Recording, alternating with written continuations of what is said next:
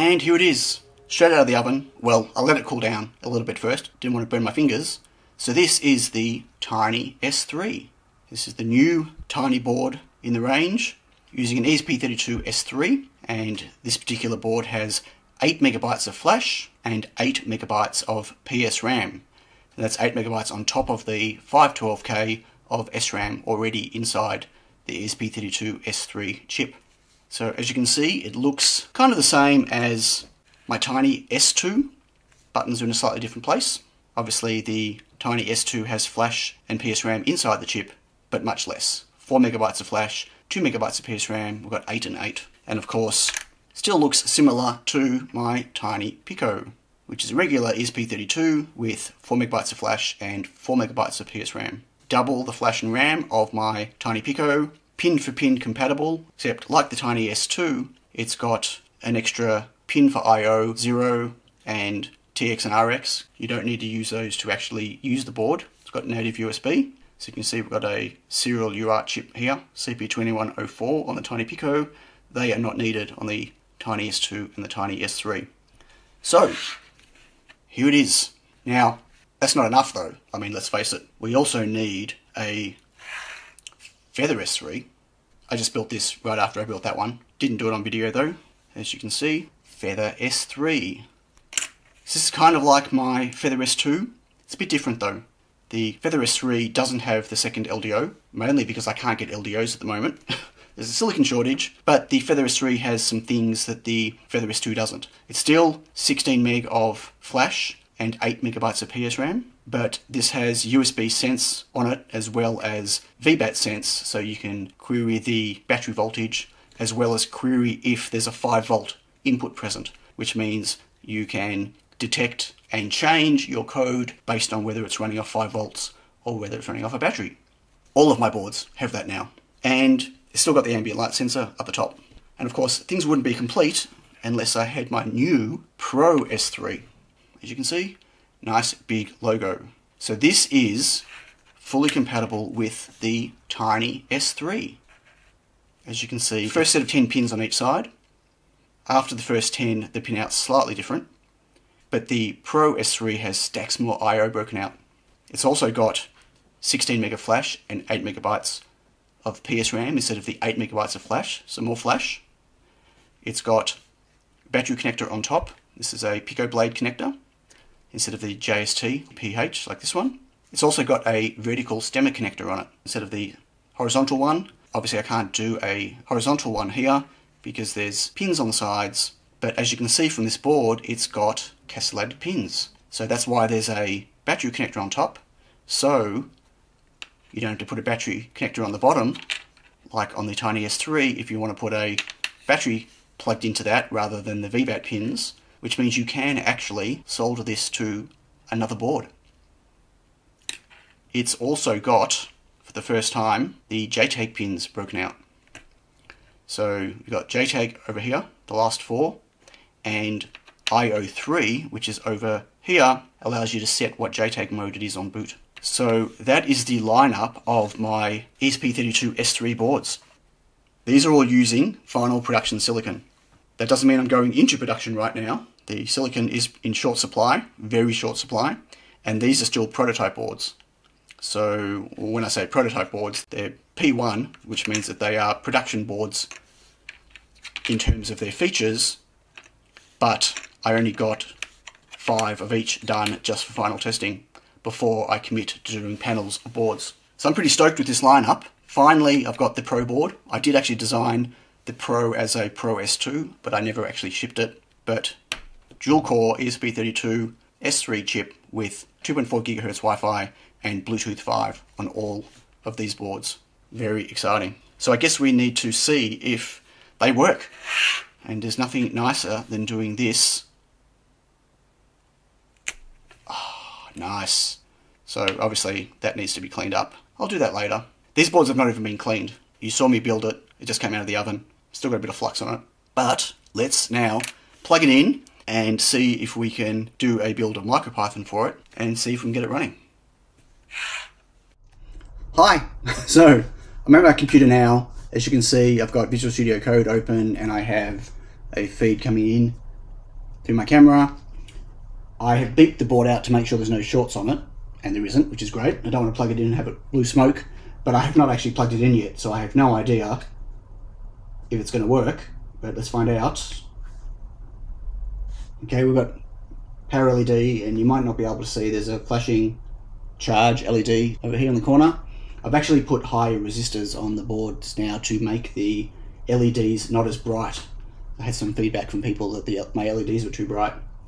No heat, that's good, great. Okay, so right now the board won't do anything. I need to put it into download mode. So that's the usual, press boot, click reset, and let go of boot. Or you can hold boot down when you plug it in.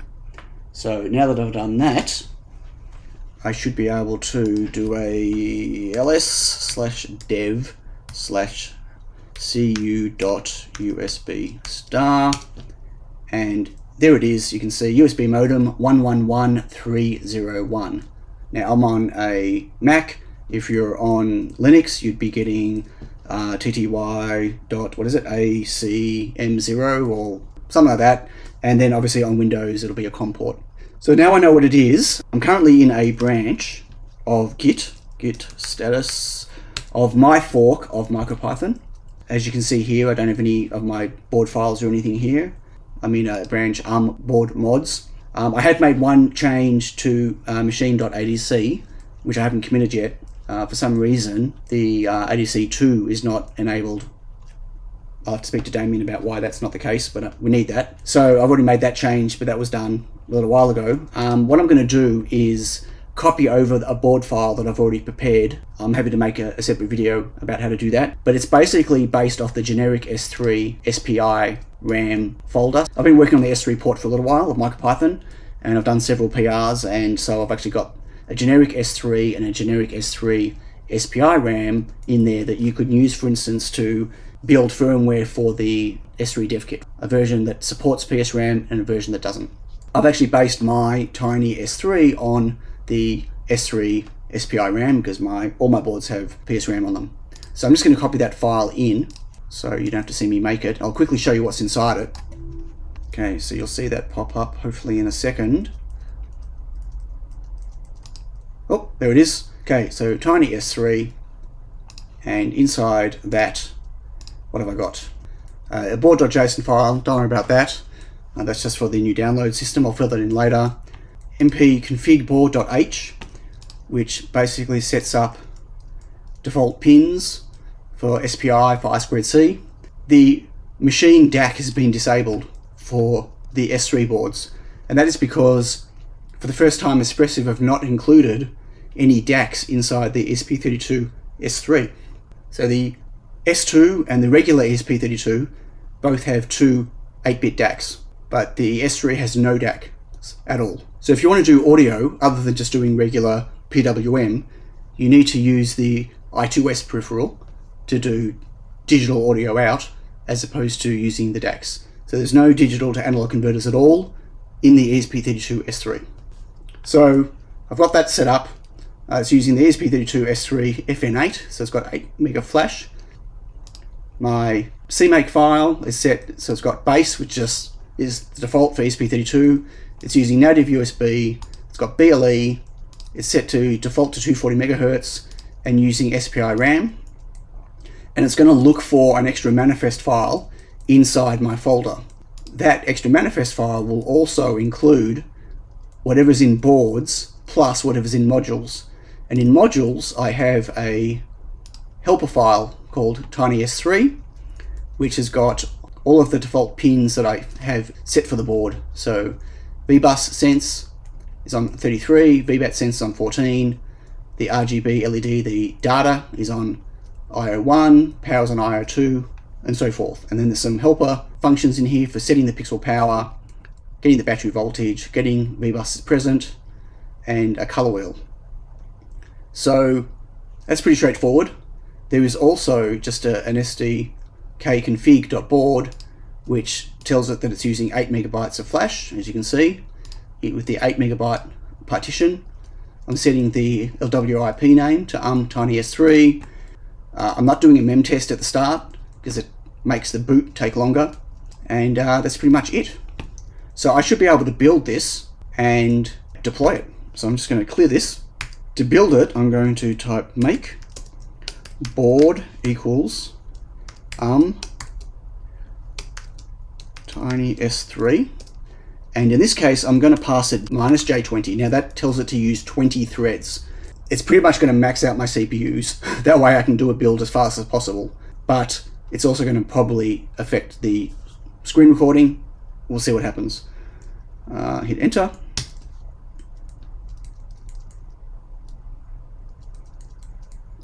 You'll probably also hear the fans start really whirring up in a moment, like my computer's going to take off.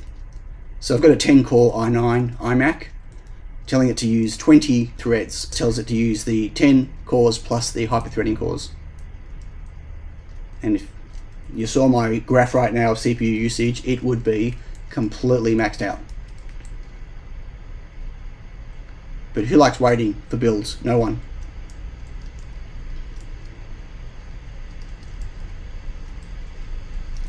Go, go, go!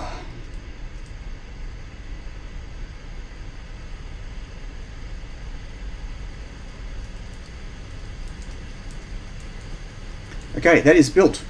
So we need to flash it, and to flash it, I am going to copy this and paste it, and I need to change the port, which is in brackets, to the port we're using, which is /dev cu.usb.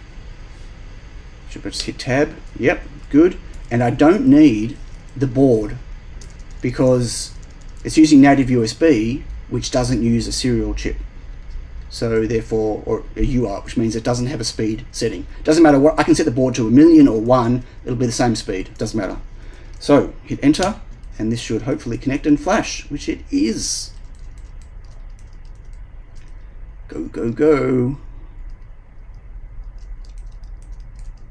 You see it auto-detected, flash size, 8 megabytes.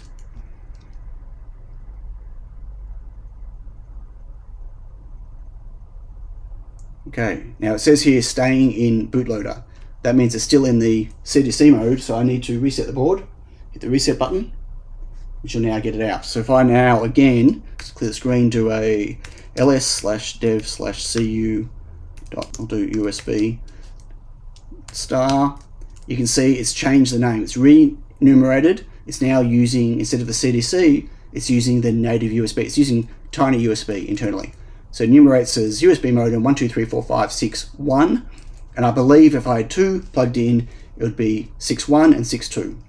Okay, so now if I R shell to it, -p for the port and dev cu.usb modem, hit enter, we connected. Excellent. So going to the REPL, we have MicroPython version 1.17-223. It's a dirty build, which means it's not stable. It's whatever current mainline is. Built 5th of 12th, 2021. Tiny S3 with ESP32-S3-FN8.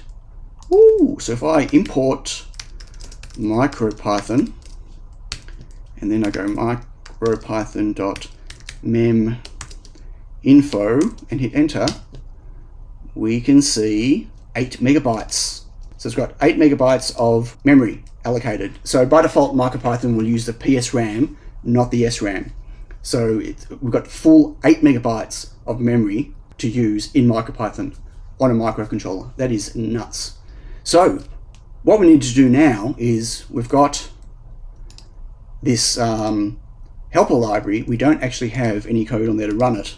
So I'm going to hit Control X to go back into, I'm still in R shell, but I'm at the command prompt, and I'm going to copy over a file I prepared earlier. It's just the Tiny S2 code, but it's referencing Tiny S3 instead of Tiny S2. So copy users Xeon Tiny S3 example.py. I hope it works. And PyBoard, when you do /PyBoard, that means whatever the board is that's plugged into the computer. So I'm going to copy it there, but I'm going to call it main.py, because we want it to get called when it boots. So copy that over, and we're going to go back in the REPL, and I'm going to do a soft reset, which is Control D, and hopefully we'll see some information on the screen, and we'll see the RGB LED cycle.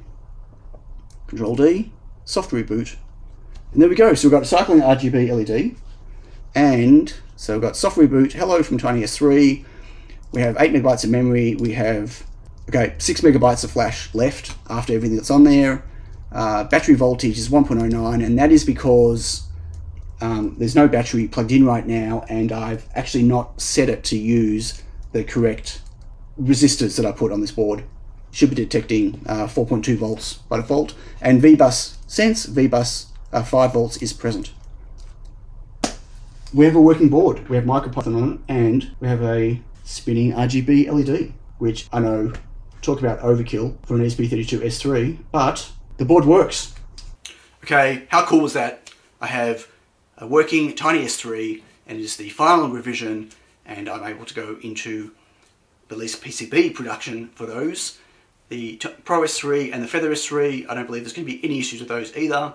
I'll keep working on MicroPython builds of those just to be able to test them. There is one small change that I've already made on the silk screen for the Feather S3. I made a mistake and I had 2 of the labels on the wrong spot. The actual hardware is correct, just the labels were wrong. So that's already been fixed and ready to go when I send off for production boards.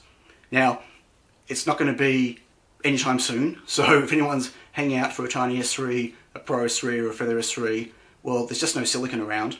I do have some silicon. I can actually build a short run production of the Pro S3 and the Feather S3, but I don't have enough silicon to do Tiny S3, unfortunately. So who knows how long it's going to take. I'm in the queue to get some more silicon, but I've been warned it could be quite a while, like next year sometime, hopefully earlier than later. But still, super cool. I've got the boards ready, and the best birthday present today so far. The fact is, there's really no hurry because there's no Arduino support yet, and the IDF support is still early. It's still 4.4 is still a dev branch. I'm sure it's going to take many, many more months to get the S3 fully done and stable. And MicroPython is there. It's usable now, but it's still early. I'll put a lot of effort into getting it to where it is, but I'm sure there's still more work to do, and I haven't tested everything. I've not even tried Bluetooth yet, so there's a lot more work to do there. CircuitPython is not there yet, but I believe S3 support was actually just merged into mainline yesterday or the day before, which means they're hoping to have early S3 support in 7.2, but 7.2 hasn't even had an alpha release yet, so it's still very, very early. But hopefully, fingers crossed, there'll be CircuitPython and MicroPython and IDF soon, and then Arduino sometime in the future. And of course, it's going to take, 4 months, 6 months for full support to come out on all the different platforms. So early adopters, yep, jump in if you want to, but yeah, there's going to be a bit of a wait, just like there was with the S2. Okay, thanks for watching, and I hope you enjoyed this. Don't forget to like and subscribe, and I will catch you later. Bye.